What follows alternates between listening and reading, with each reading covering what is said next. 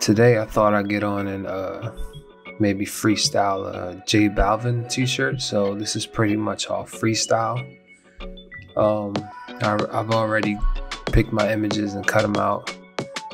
So yeah, let's get started. I have no reference. I'm just gonna go straight off the top with this one. So hopefully it works out. All right, so start with my image, my first image here. Cut out just a straight forward image of Balvin and the shades.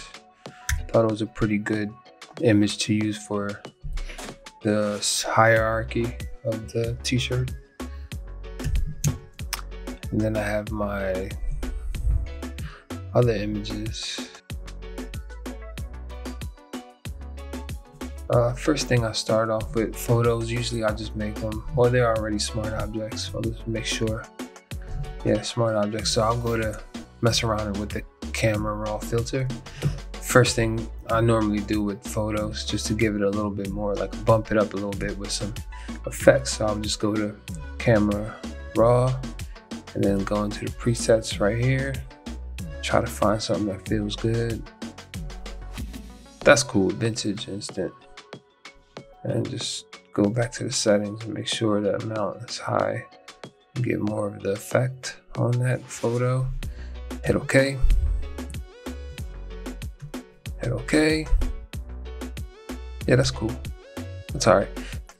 So now to add that same effect to the other photos, it's just as simple as clicking on Smart Object on that layer and pressing Option and dragging it to the next layer, and it'll automatically copy the same settings onto the next layer. And then I'll do that again.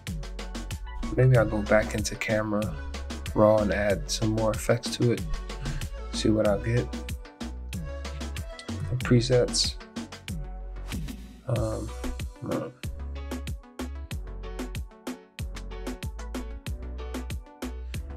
See, what I'll do is I'll go into black and white, maybe give it a punch.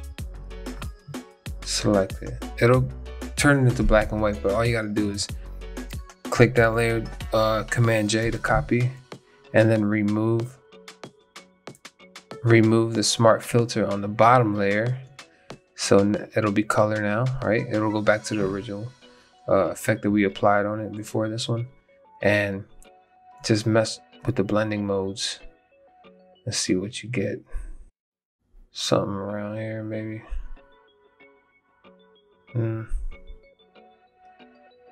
Maybe just bring down the opacity. Yeah, that's cool. I like that. Makes it more brighter and like poppier. All right, so maybe with these, I'll start messing with like some gradient maps for the back. So I had a gradient map on top of those layers, those two back image layers. I'll go here, go to the presets and look for maybe like some blues. Be cool.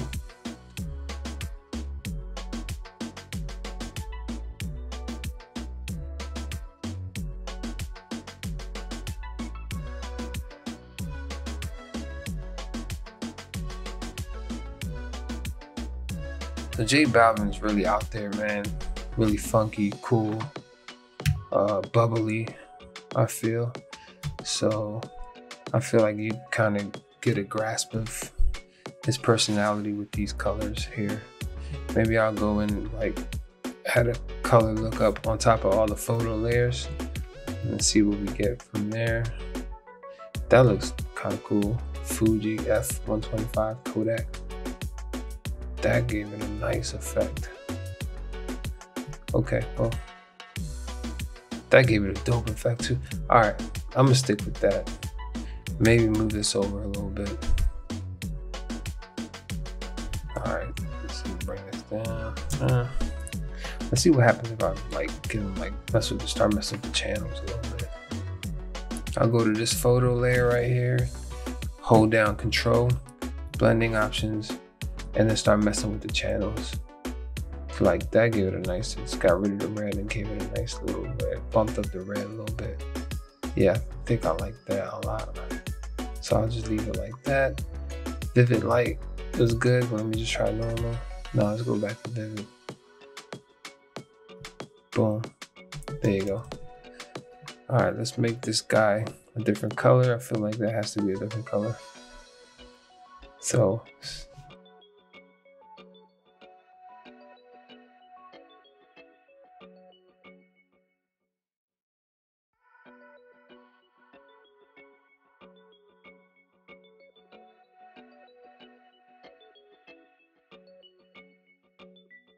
nah, yellow works.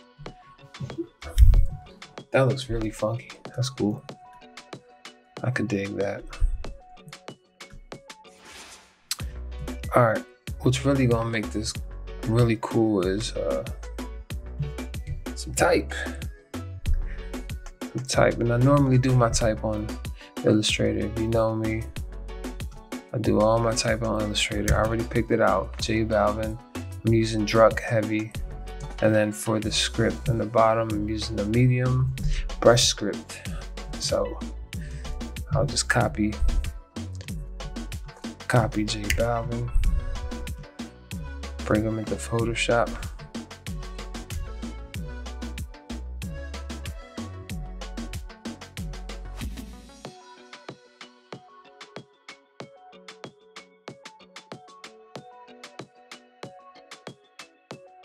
All right, back to Illustrator. Okay, my secondary type. All right, let's give it like a warp effect maybe for this. Let me bring them down. Yeah, I can bring them down. Yeah, let's bring them down a little bit.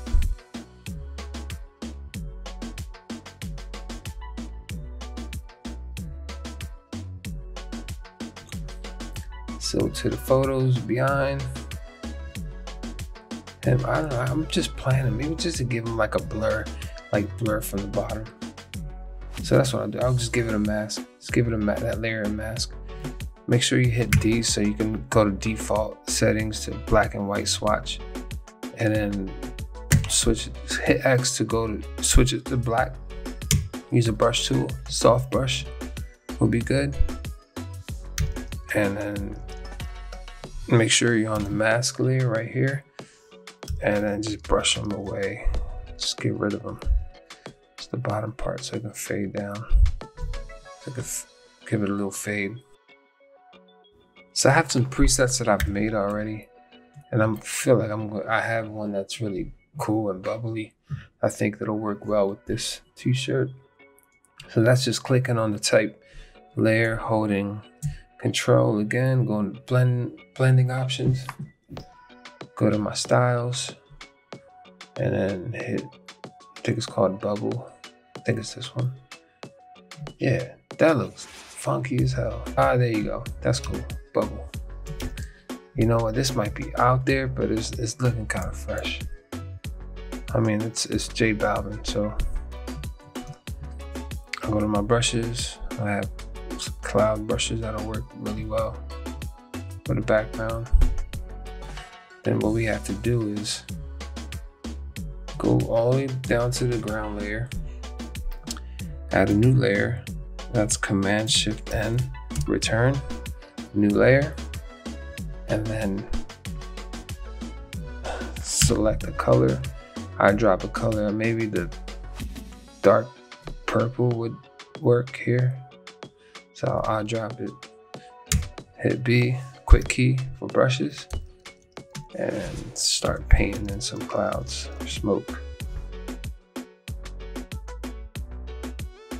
Right here, so I feel like this needs a drop shadow. So I'll give it a drop shadow. Make sure to bump it up a little bit. Give it a little bit of distance. There you go, that's fine right there. Okay. What do I have to do to give it an arch? Convert to smart object, maybe. Hit the corner, yep. That's weird. Maybe -20 25 will do the job. Maybe -30. And then I'll just drag it down a little bit. Distort the font. Just distort the font. Who cares? All right, let me give this a solid color just so I can have my, so I can cover up my file a little bit. That's looking okay. It's looking all right. I'm not mad at this, man. I'm really not mad at this. Yeah, it looks kind of funky. It's cool. I'm gonna give it a drop shadow. There you go. Make it like dark purple, just so it's not so harsh. Size. So you can go. Maybe an inner shadow will work too. Yep. Inner shadow. Maybe make it like a dark purple. Yeah, that's it. Maybe the clouds have to be darker. Okay. Okay, we're going somewhere. Yeah, maybe give it some lightning, maybe. I don't know, I gotta give this a drop shadow for sure. Or a white glow, maybe. Outer glow white.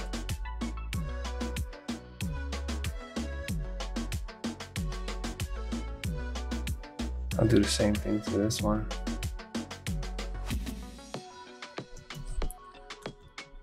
Yeah. Bring up the type. Yeah. All right. That looks hard. I mean, it's cool. And select the type in the bottom. Hit Command and just drag the side up to give it a nice little arch or shear. Yeah, that's cool. I like that. All right, now let's start playing with the color lookups. Give it another color lookup.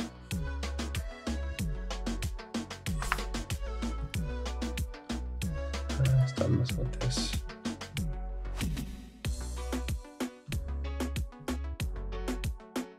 Yeah, that's kind of dope. That's kind of dope right here. All right, then maybe give it some lightning, man. You can't go wrong with clouds and lightning. Just add some lightning to it.